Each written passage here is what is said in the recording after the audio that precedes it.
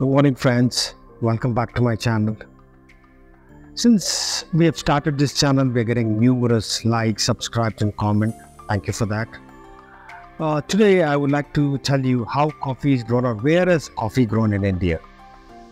Ideally, coffee is grown in the southern part of India on the west coast, ideally called as the Western Ghats. So basically, the states of Karnataka, Kerala and parts of Tamil Nadu are called as traditional coffee growing regions in India.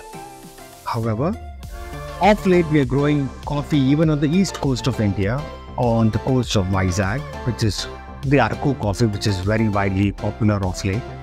We're also growing coffee in the northern eastern states of India. Basically, Nagaland, Mizoram, Arunachal Pradesh are also growing coffee along with Assam. So basically, coffee grows in hilly areas, rocky terrains, and at good elevation where there is cooler temperatures, adequate rainfall, and soil which is supportive to grow coffee. Stay tuned. Let's look at more of it in the next episodes.